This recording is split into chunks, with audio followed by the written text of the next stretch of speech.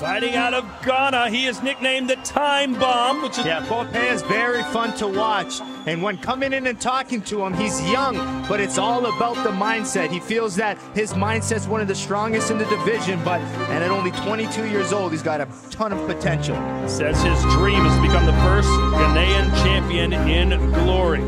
Fighting tonight out of Ghana, ladies and gentlemen, introducing Michael, the Time Bomb, Boapeah! First time I heard I was gonna fight for glory, it was like, I was emotional, you know, happy. Oh, uppercut. Nice uppercut, and a second one! At that fight, I put myself on the map a little bit. Wow, how impressed are you by this Ghanaian, Joe? Oh, man, 22 years old, for forgetting his age as well. Oh, big right hand, and now it's code red time for Kruger, who eats another uppercut. I show the fans, I show the people that I'm here to stay. Well, he's doing it. Oh! And down goes Kruger with a high kick. This was one of the best debuts I have ever seen. Give me your thoughts. Had a big mouth. Listen, I have no time to waste. I want #1 contender. I gained a lot of experience. Michael Boapeah!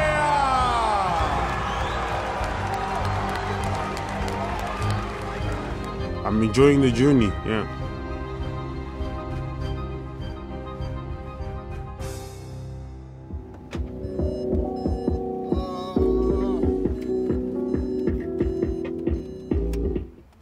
In the Netherlands, they say the laatste loodjes. So yeah, I have like 2-3 hard trainings this week left, and then it's done. So today's a running day. I have nobody with me. So as everybody knows, a lonely sport sometimes. So yeah, today I have to motivate myself.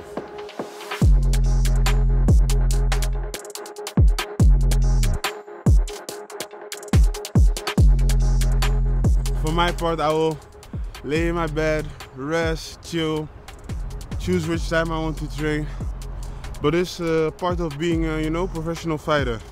You know, I know for sure my opponent is sleeping or not training so hard as I am. So this gives me the extra motivation. I'm here alone, you know, so I have enough motivation with these guys, yeah.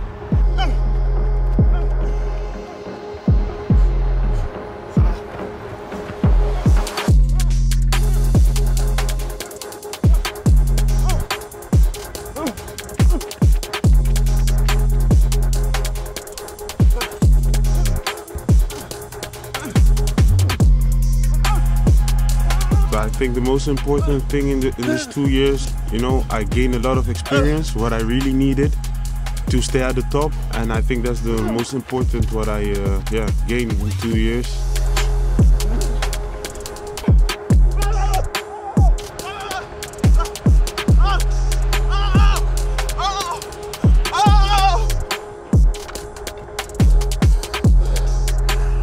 I know they don't train as hard as me. So this only gives me more motivation, more power, more strength, you know. And I can't wait, man. Can't wait to show everybody what I have in me again. Fuck rules, man. Oh, yo, yo. Joe, this guy is on a rocket ship if we judge him by his last performance. He looked amazing. You know, I have great losses. And it's out on his feet, and down goes Boapeah! And also great wins, you know. Oh, he ate that right hand. What a performance. Congratulations to this 22-year-old future star. I always know I had it in me, you know. I always know I was that good, you know, but I only needed to show it. Oh, big high kick. It's nice in even shorter than 2 years that I can call myself one of the best middleweight fighters of the world.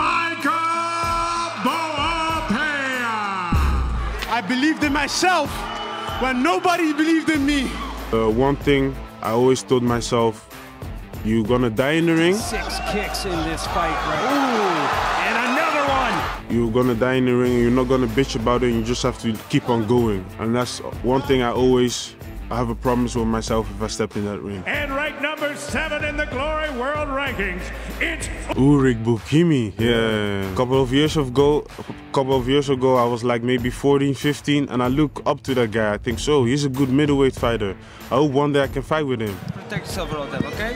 Okay, touch gloves. Now I already fought with him, and now I'm gonna fight with him again. So it's crazy how this journey, you know, how this journey started, and now I'm facing people I look up to. But that's a nice angle. That's how you split the guard to get an uppercut.